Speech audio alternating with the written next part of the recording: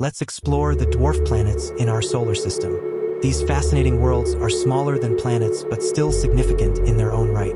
Let's dive in. First up is Pluto. Discovered in 1930, Pluto was once considered the ninth planet. In 2006, it was reclassified as a dwarf planet. Next, we have Eris. Found in 2005, Eris is almost the same size as Pluto and helped redefine what a planet is. It's located in the scattered disk. Moving on to Haumea, discovered in 2004. Haumea is unique for its elongated shape, likely due to its fast rotation. Makemake, also found in 2005, is about the same size as Haumea and resides in the outer solar system's Kuiper Belt. Lastly, there's Ceres, the largest object in the asteroid belt between Mars and Jupiter. Ceres was reclassified as a dwarf planet in 2006 due to its round shape and geological activity. These dwarf planets teach us a lot about the diversity of our solar system.